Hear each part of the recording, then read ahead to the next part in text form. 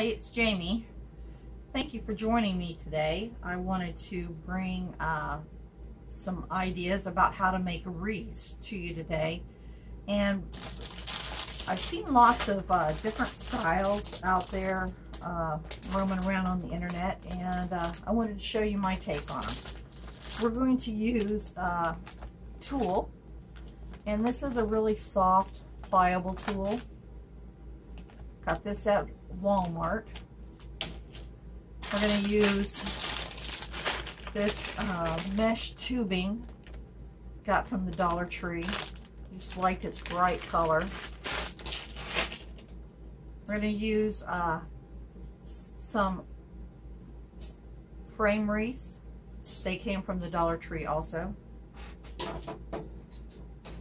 I had this on hand. This is actually really thick, sturdy netting for crinoline. It's actually for crinoline making. I thought, well, I wanted to see what I could make with this. I have some flowers that I got at the Dollar Tree, and I've just separated them, so we'll see how we can use those. Found these the other day, and this is a little in the shape of a leaf and then in the shape of a pumpkin, and it's just little small strings of LEDs. I thought that might add a nice little interesting touch.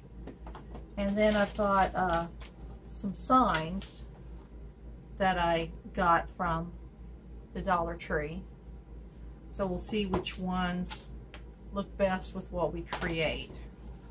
So we'll have to figure that out.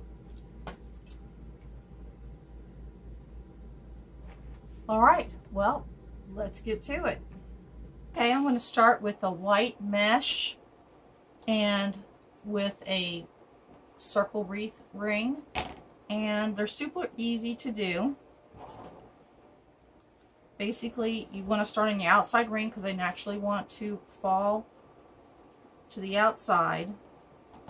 And I'm just going to tie a knot to secure the netting to the base.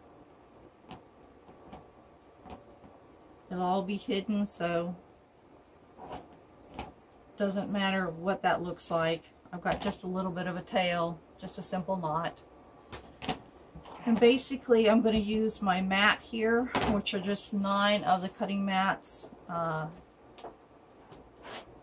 Gorilla glued or Gorilla taped together.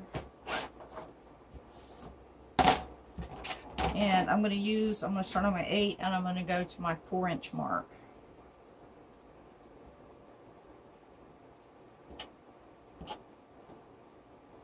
Basically, I'm just pushing it through and pulling out a loop.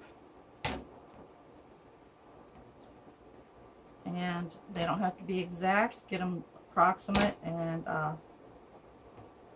that's what it'll take. That's all it'll take.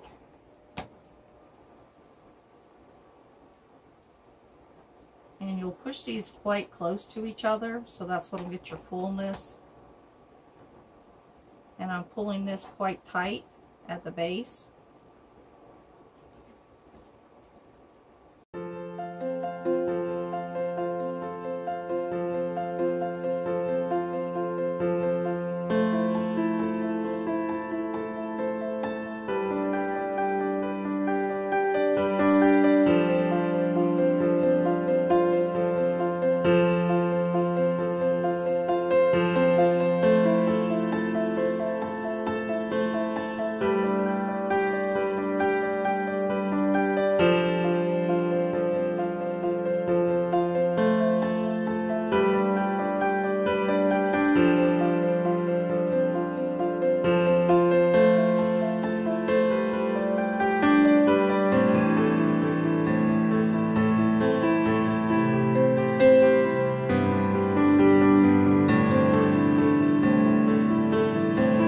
When you get to the end of the row, you have a couple choices.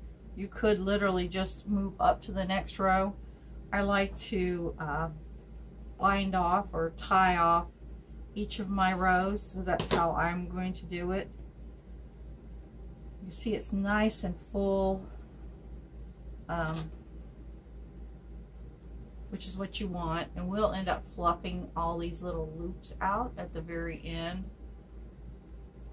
just to give it a even more full look. And there is our first row.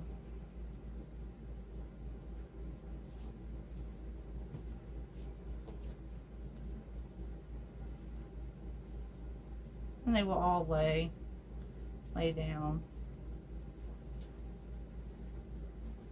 And then to start the next row, I'm going to turn it just a little bit so that's at a different spot, so you don't have all the knots in the same spot. It's just always a good idea to offset a little bit.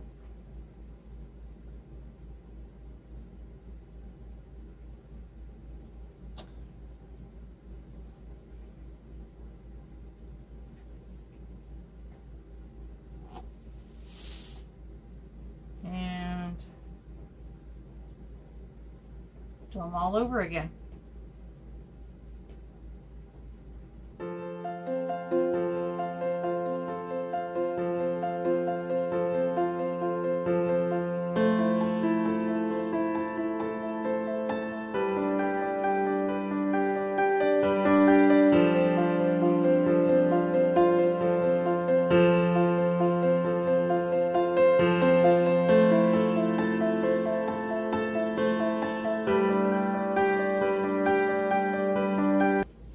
So we're gonna, next wreath we're gonna work on will be with this crinoline, and what I'm gonna do is I'm going to cut this into sections, and then I'm gonna do the pleat method. I think that'll turn out really nice, but I've got to get this burly stuff cut.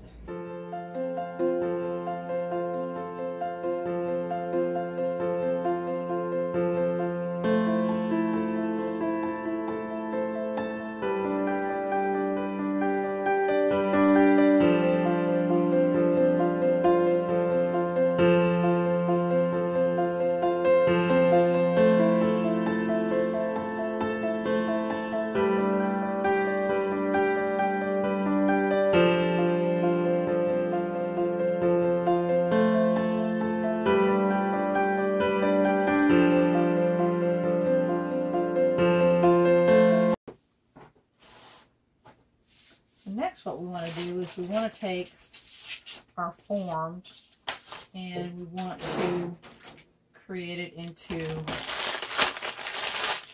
something that we can attach our netting to.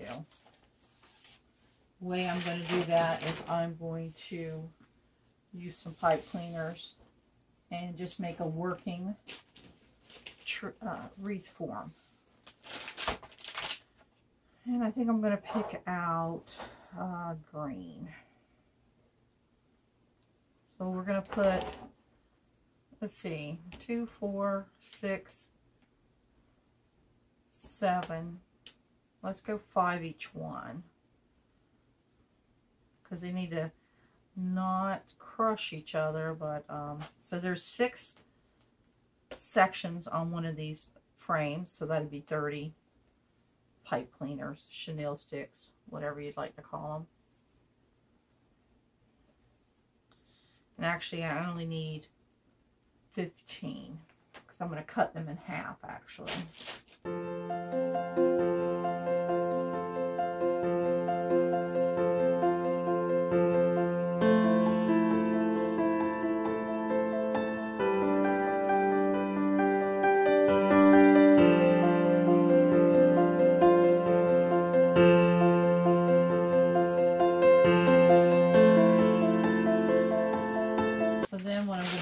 I'm basically going to take just a piece and try to get it going.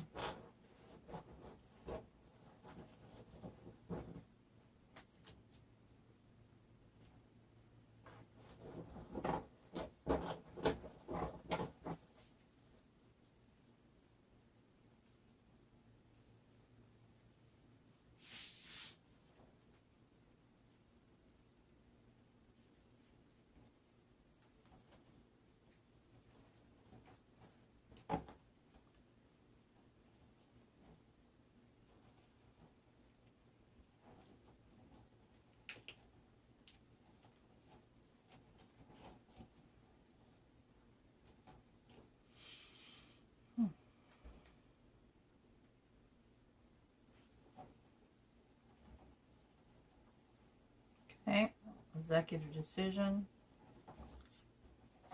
I made a couple of these, and I think that is too wide.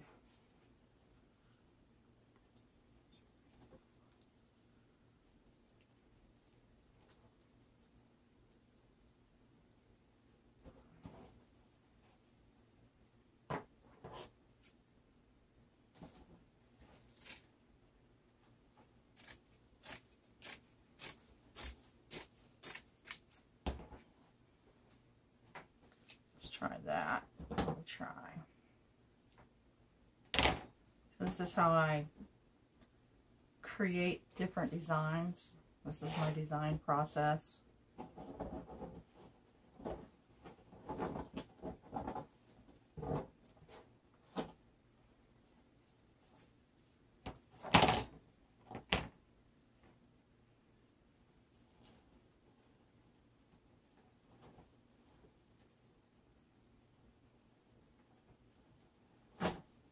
To get as tight as possible, just to give it more chance of standing up.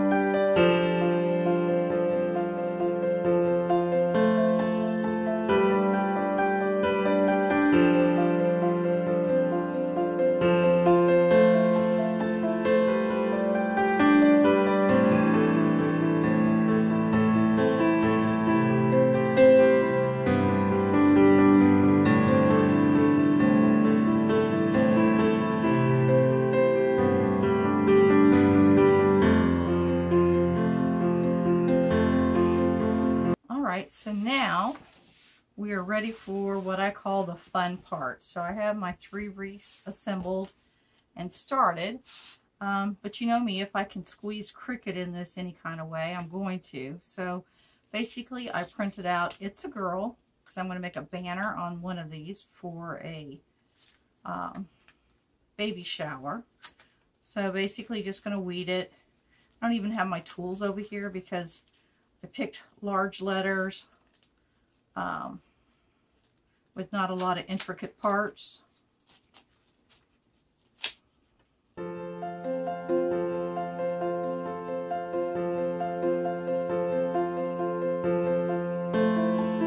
can see it's a girl. So I used my long ruler and measured the diameter of my wreath and figured out where I wanted to put it.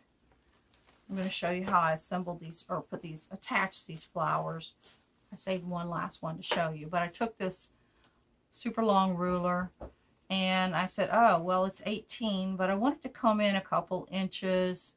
So then I actually made the verbiage 12, so it'll sit right about here and then have white satin wrapped around. I think that's going to look pretty.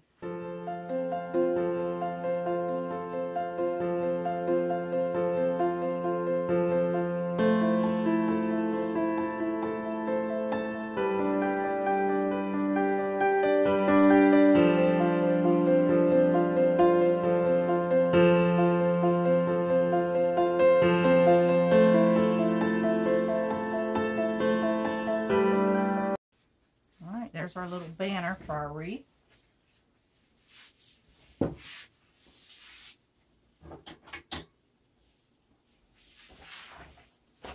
So now, to show you how I attach these flowers, I went ahead and pre-wired them with just some pipe cleaners.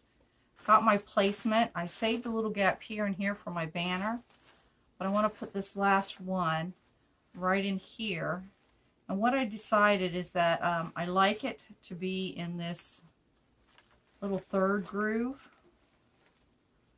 So if you can see, you have the 1, 2, 1, 2, 3. So it's in this middle one. Shouldn't say third, but between the second and third rings.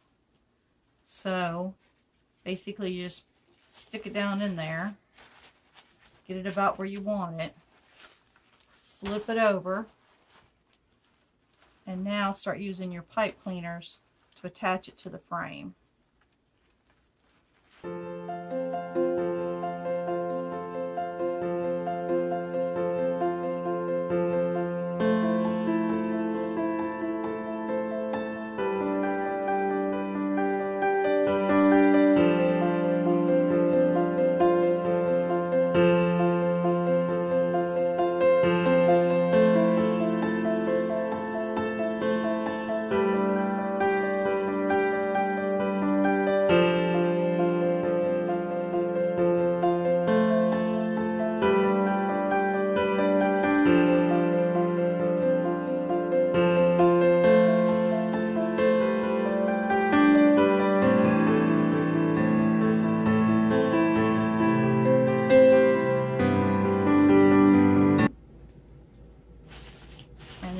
All kinds of fluffing and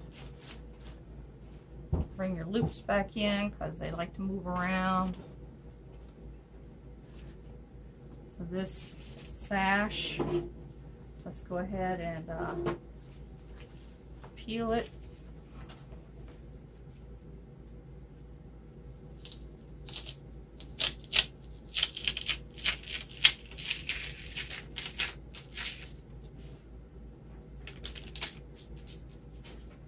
Call that perfect. I am going to, just because it's who I am, I'm going to actually press this line out here. That was on the outer edge.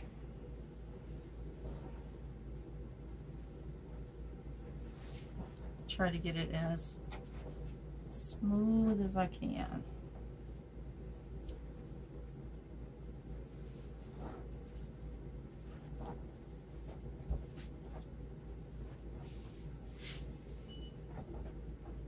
Okay, there it is. Done with the mat for today. Oh, isn't that pretty? Yeah, I think my daughter will like this. This is for our newest grandchild, first granddaughter. And we're just a little bit excited about it. So it'll be something like that. So what I'm going to do is I can now give myself a cut over here.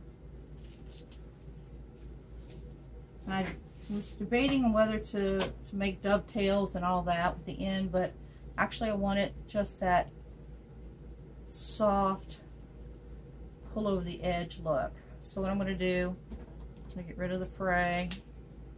I'm going to gather up this end.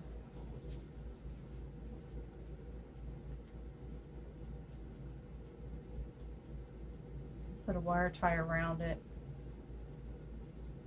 Not a wire tie, a pipe cleaner, excuse me. Or a Chanel stem, whatever you're familiar with, the verbiage.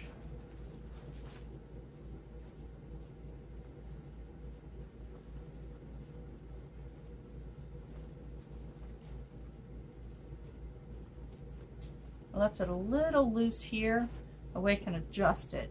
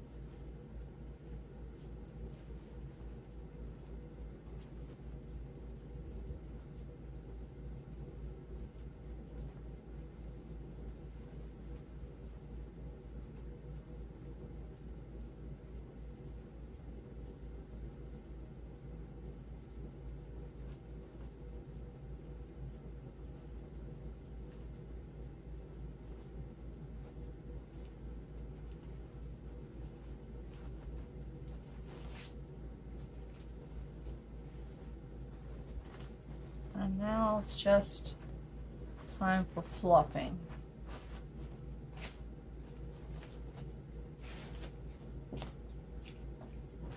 So this, just to recap this wreath, this took one of the metal frames from Dollar Tree, and I had these flowers on hand already, and then I took blanket binding and I created this sash for the wreath.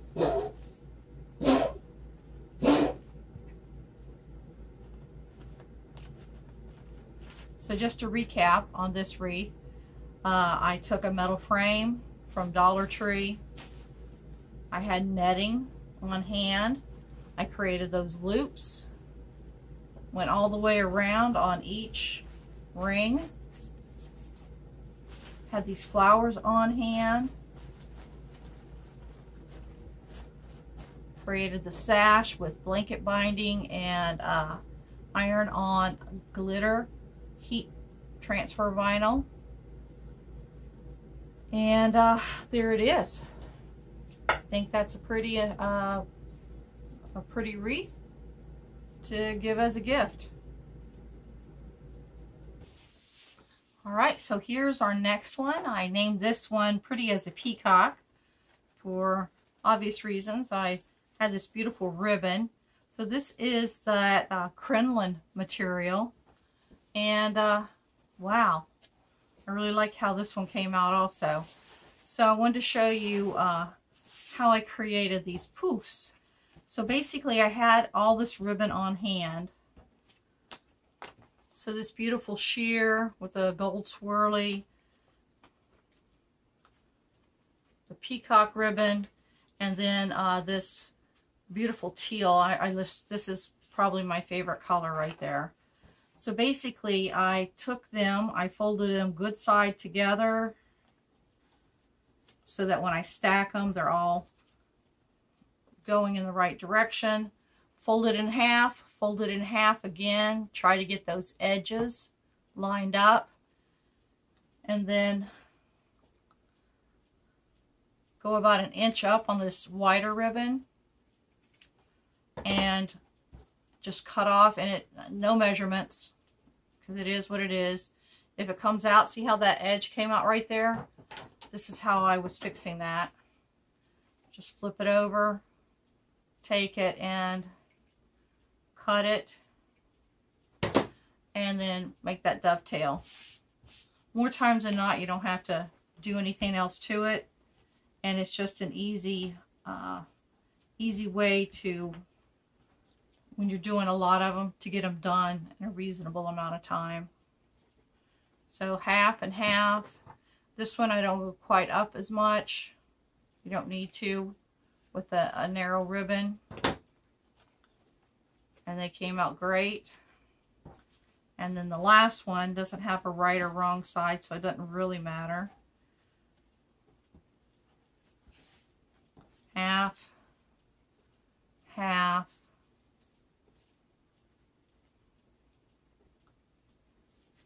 Get your edges pretty well lined up, and then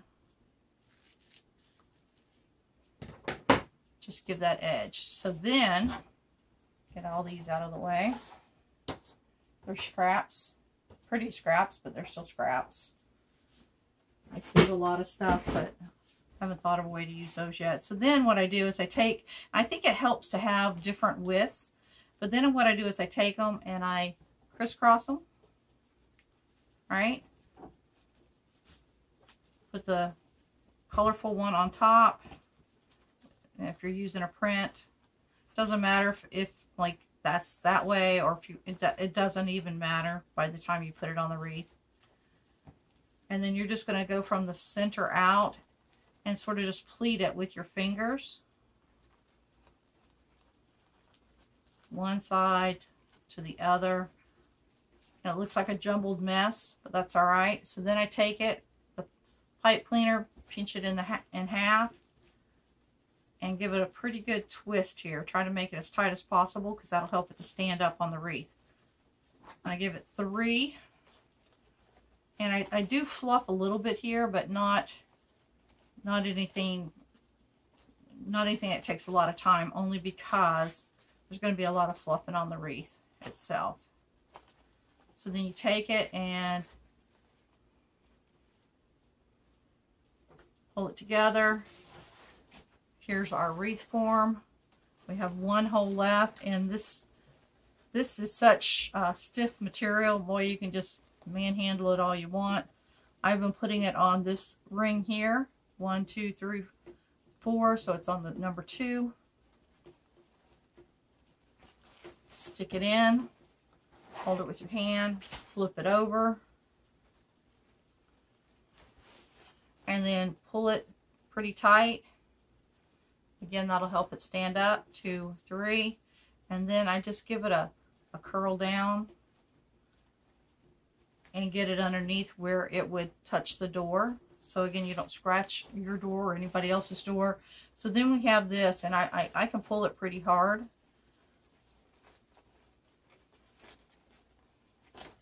And I'm just basically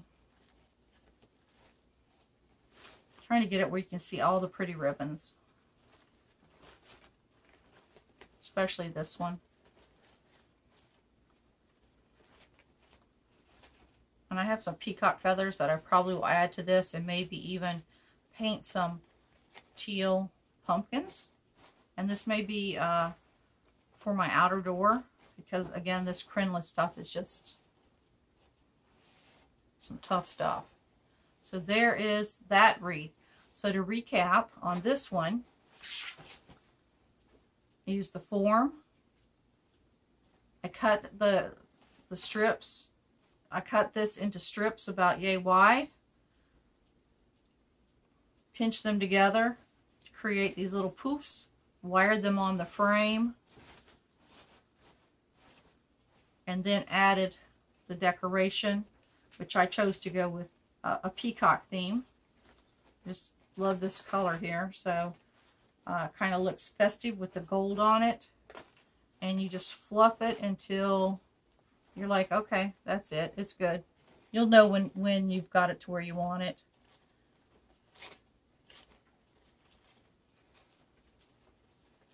So there it is.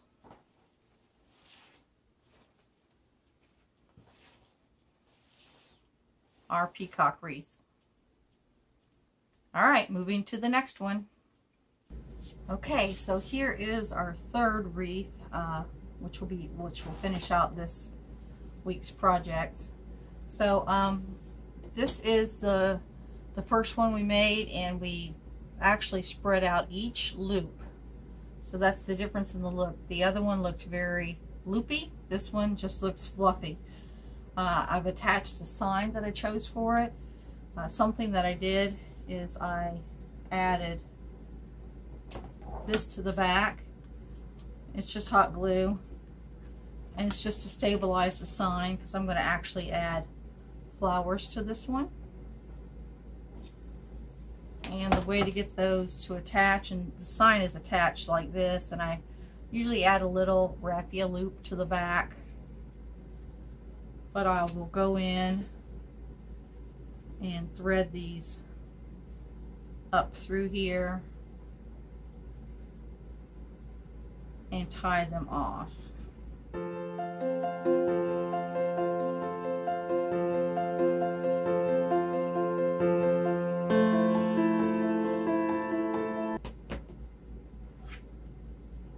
So that just sort of helps our sign set in place, because with adding flowers, what I'm going to do is I have these from my stash to create some pics where I basically just took these were from the dollar store, and I just floral taped them together to make a little cluster. But let's see what we can create with what we got here.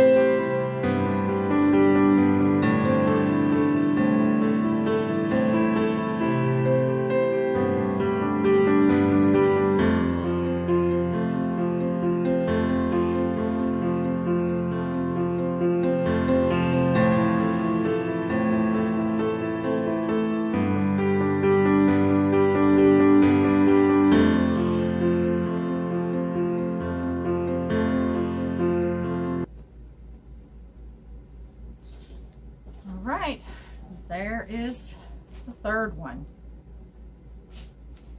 I'll probably fiddle around with these and add a little bit more glue, but essentially you just add flowers until you have something that you like. I may come in and add some more leaves and these little bud flowers, or find some more of these little sunflowers. Well, there are 3 different styles of wreaths. The 2 loops, one kept as a loop, one like this spread out. So basically just took each loop and spread it to its full width all the way around.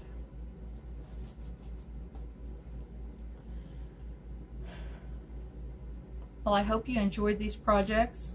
I hope they give you some ideas that you can use for yourself. And until next time, happy crafting.